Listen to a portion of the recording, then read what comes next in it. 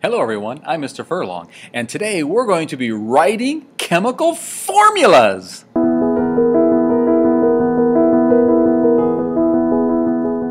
So as promised, we're going to be writing some chemical formulas down. Now a chemical formula displays the number and kinds of atoms that are found in a molecule.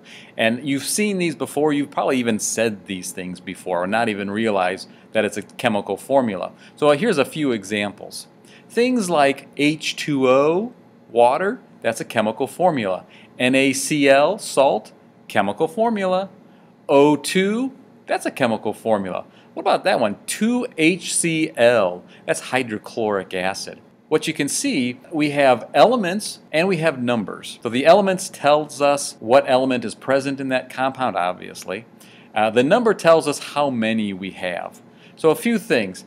When we see something like 2 that's written below the line, that's what's called a subscript. So in this case, H2O, that's telling us that we have 2 hydrogens for every 1 oxygen. When we see something like sodium chloride and there's no numbers, well, when there's no numbers, we simply say that there's 1. So there's 1 sodium, there's 1 chlorine.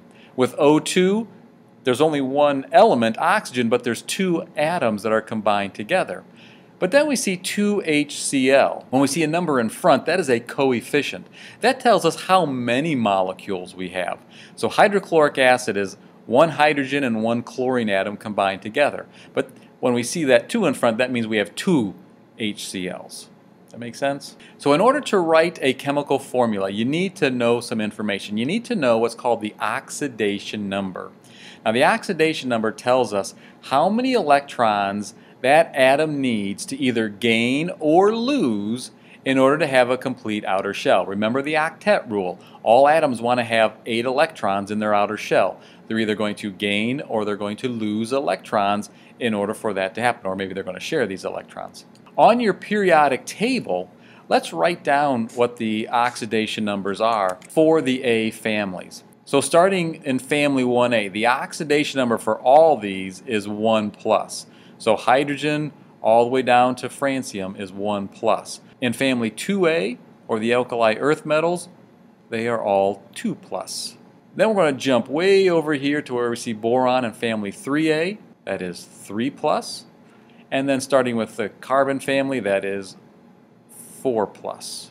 In other words, in groups 1, 2, and 3A, they all are going to be looking to get rid of electrons. And actually, group 4 could be 4 plus or minus. In family 5A, its oxidation number is 3 negative. So what that means is that these elements like nitrogen is going to try to find 3 more electrons. It has 5 electrons.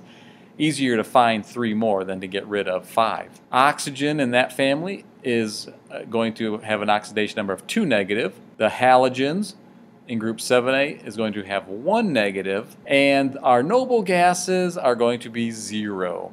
So the noble gases, they're not going to react with any other element. They're noble gases, for crying out loud. These are going to be good numbers to know when we are writing out these formulas. Now, what about all these, you say? Remember, these were the B families. They could be 1 plus, they could be 2 plus, they could be 3 plus, they could be 4 plus. We can't tell just by looking at its position on the periodic table. That's good and bad. The good news is you're going to be given a table that will tell you what they are, or it'll be written in the form of Roman numerals, and I'll show you that in a moment. The bad news is, I guess there is no bad news with that if you're getting the information, right? Let's practice writing some of these. Sodium is 1 plus.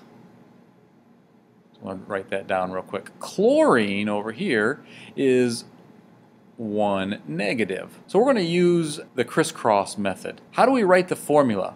Well, we take the oxidation number for 1, and it is going to go and be the subscript for the other, and the vice versa. This 1 negative is going to be the subscript for that one. Because each of these are 1, we don't write the number 1. We simply put NaCl. That tells us that there's 1 sodium and 1 chlorine.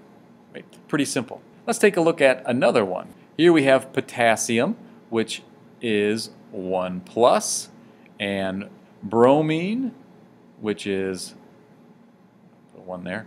1 negative. We do the crisscross method. The 1 goes with the potassium. Potassium's 1 goes with bromine, and so we would write this as KBr. They're both 1, so we just have to write the element down, and that tells us that there's 1 potassium, 1 bromine. But they're not going to be all that simple, are they? So let's take a look at this. Copper. Ooh, copper, you're one of those B families, right? Oh, but there's a Roman numeral there. That's going to tell us what the oxidation number is. So copper is 2+. Chlorine is 1 negative. So here we're going to actually see something happening. The 1 goes with the copper and becomes its subscript. The 2 goes with the chlorine to become its subscript. So we would write this as CuCl2, copper chloride. Let's take a look at another one. Here we have iron. Oh, not another one, but we have the Roman numeral. So we see that iron is going to be, this one is going to be 2+.